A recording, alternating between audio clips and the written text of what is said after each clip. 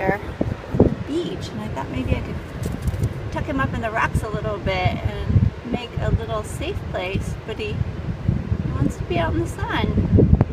Just kind of waddled right back out.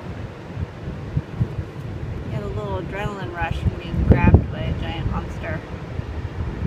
Hi, little bud. You look a little perkier now. Whew. I don't have any regurgitated fish or anything to feed you.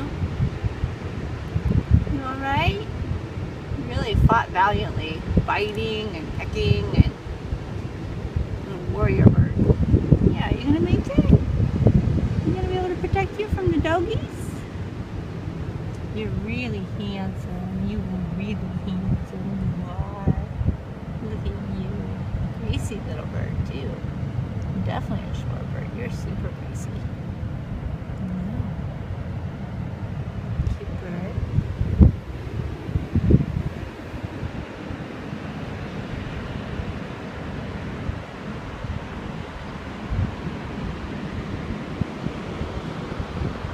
So we are on the coast in our camper. We really need to name this thing.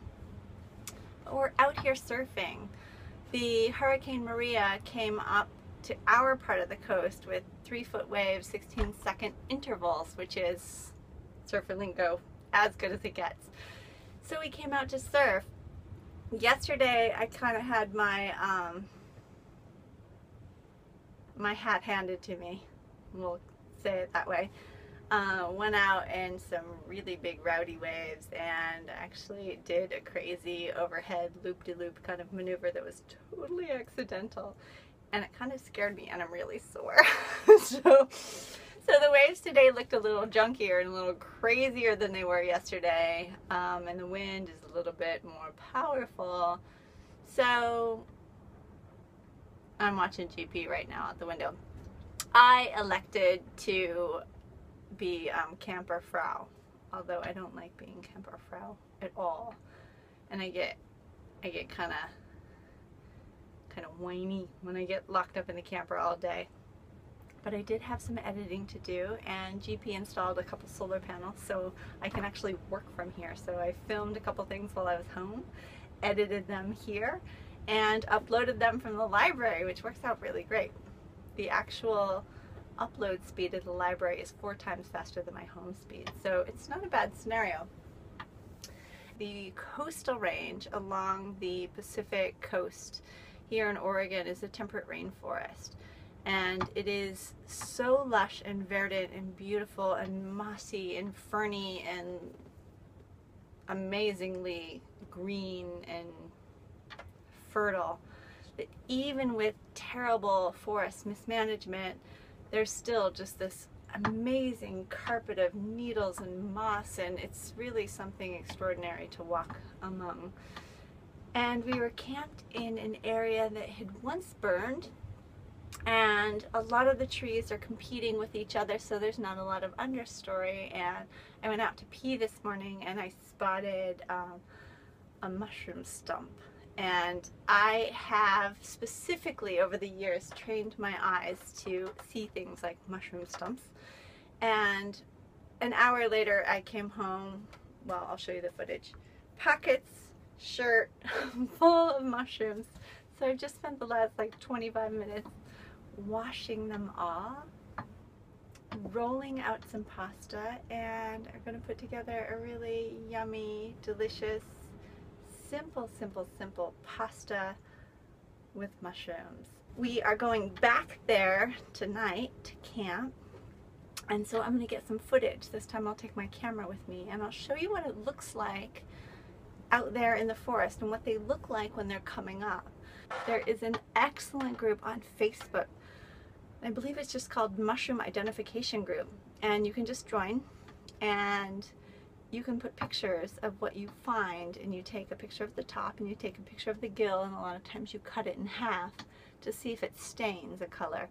And you can put the picture up, and people from all over the country, all over the world actually, will help identify it, at least get you pointed in the right direction. So it's a super cool resource if you don't have access to a mycologist. What you got?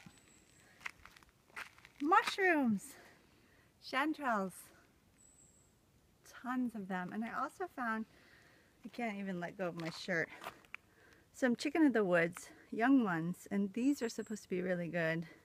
But these are chanterelles. They're coastal chanterelles, so they're a little more kind of orange and tan than what we get in our mountains. But they're baby ones. The mushroomers have been here in force, and you can tell because you see these little cut off stumps everywhere. And I didn't take a knife and cut them. Here's a stump. This is what the stumps look like. So when people come before you and they cut them off the proper way, you should take a knife and cut them. But because I was on a walk in the woods and I didn't have any anticipation of finding mushrooms, I just happened upon them. I had to pluck them the bad way.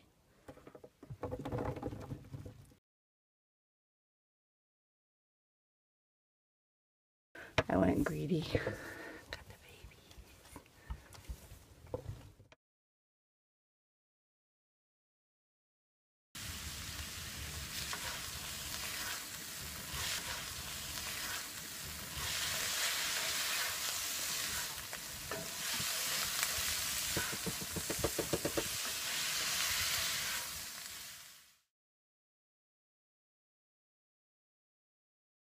Good morning. It's really early and it's still kind of dark in the forest, so I'm just going to film a little segment here and wait for the light to catch up.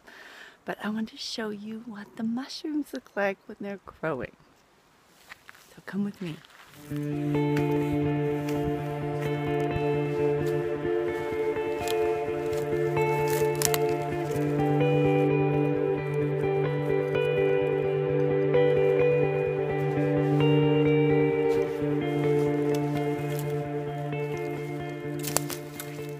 This is what a good vein looks like. You'll see there,